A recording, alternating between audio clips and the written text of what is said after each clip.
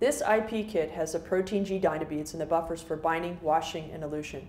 If you prefer, you can also order the Protein G beads alone from Life Technologies. It comes in 2 and 5 ml sizes and allows you to use your own buffers.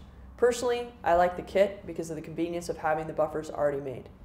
The protocol is based on a rapid liquid phase reaction kinetics and magnetic separations. No filters, no columns, and no centrifugations. And because of the rapid kinetics, you don't need to incubate for very long. It takes only 30 minutes from start to finish, and that's the whole protocol. The separation is a really gentle process that will allow you to keep your complexes intact.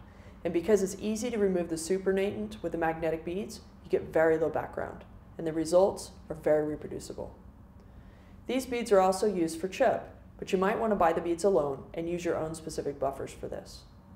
Unfortunately, I can't link you to the web page from here, but here's a friendly URL. Go ahead and type this in and you can go straight to the product page.